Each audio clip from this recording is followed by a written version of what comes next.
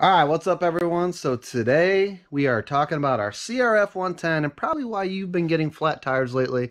It's not your fault. It's actually Honda's fault. And here's why. So we got a 2021 CRF110. This is actually our boy's bike here. And he's been ripping it now for about a year. And we're on like our fourth tube now.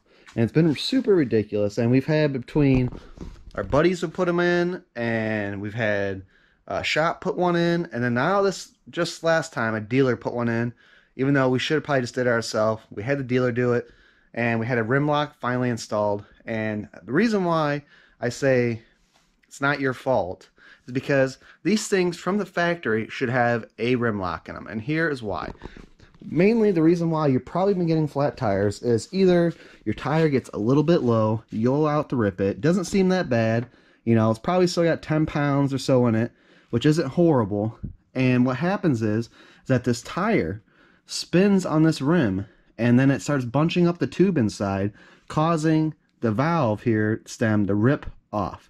Now don't mind this here, we'll talk about that here in a second, but that is the reason why you keep on going through your tubes, is because that valve stem's probably getting ripped off. We ran through the same issue with our KLX 110Ls, which is the one bike that I rip, and we kept on getting flat tires. Now we do a lot more aggressive stuff as far as we're out in the woods, we're hitting rocks, we're definitely running them. Obviously I'm a heavier guy than what my boy is. He's probably like 60-70 pounds versus me being over 200 pounds. But regardless, he was having the same issue. So we finally got a rim lock in this thing, and I know it's going to be good, but again, that's the same thing. We kept on ripping valve stems out on the Cowie until we put a rim lock in there to hold that tire, to keep it from spinning, and that's what was happening. So if you're having the same issue where you keep on ripping your tube or getting a flat tire on your bike, that's probably what it needs. Now you could say like, well, you just need to run more air pressure.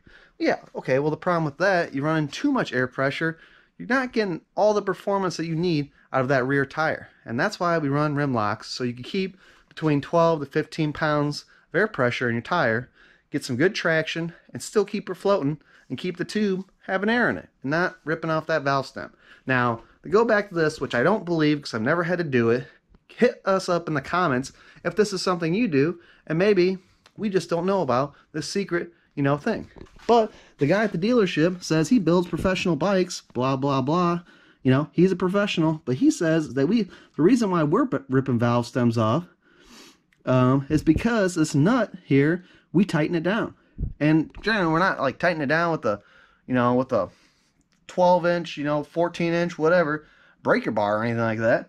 We just snug it up. It's no big deal. But that's why he's saying that another reason why we're ripping our valve stem out. Though he did specify that it is a big issue with pit bikes in general, that they don't have rim locks on these bikes, and that you freaking spin the tire and the valve stem rips off.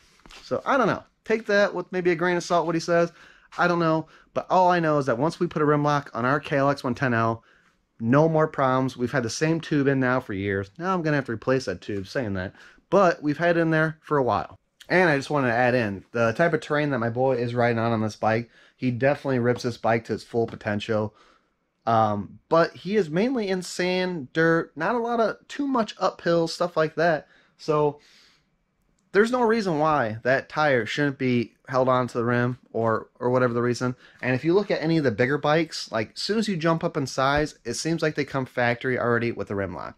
So like our KLX 140 has a rim lock in it, on a 14-inch rim, a little bit bigger rim, but that one comes with a rim lock. So I don't know why they don't put a rim lock on these 110s. They obviously have almost dang near the same power as a 140, close.